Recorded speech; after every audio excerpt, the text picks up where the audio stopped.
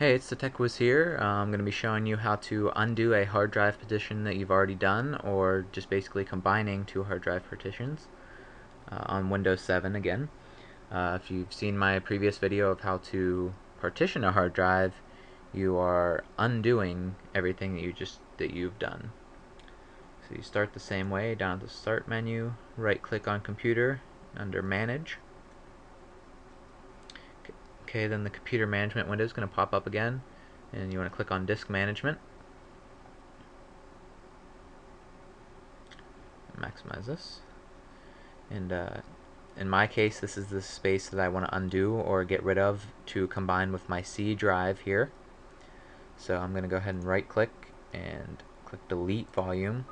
And if you have anything in the hard drive space itself, you want to make sure that you want to keep. You want to make sure you either back it up or save it somewhere else. If you don't, it will be gone. So after that, click Yes.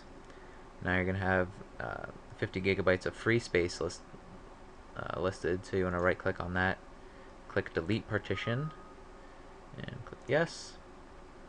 And since you want to combine it or extend the space to the C drive, you just right click on that and click Extend Volume. Another wizard is going to pop up, so you just click Next, and Next again, and Finish.